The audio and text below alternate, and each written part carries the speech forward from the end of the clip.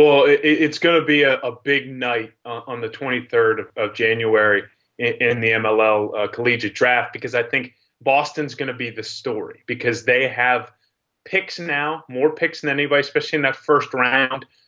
So I do think it's an overhaul. I think but one of the beauties of this league is that things can turn around fairly quickly. I mean, we've seen teams, and Ohio's a great example of that. I mean, they were about as bad as I've seen a team in Major League Lacrosse in this past season. They really, really turned things around with a young group. So there's no reason why Boston couldn't do something of that ilk, and they'll still have the structure of having been a successful organization for so long there. But I think it all starts with the draft on the 23rd, what they're going to do. Are they going to use all those picks to bring in young talent, or are they going to stockpile them to maybe bring in another guy along with Max Sebald to, instead of, no one, again, is going to replace what Paul Rabil was in terms of production and leadership and face of a franchise, but maybe they use some of these picks to bring in another second-tier player like a Max Sebald. And by second-tier, I don't mean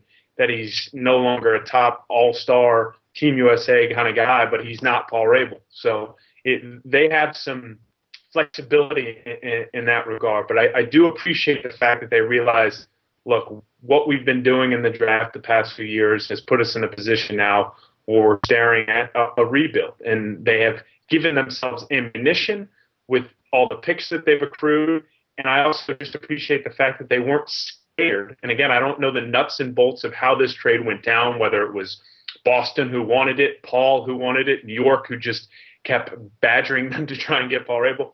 Don't know that yet, but I appreciate the fact that they realized and were able and not scared to trade away a guy who is, again, clearly still the face of professional and lacrosse in general.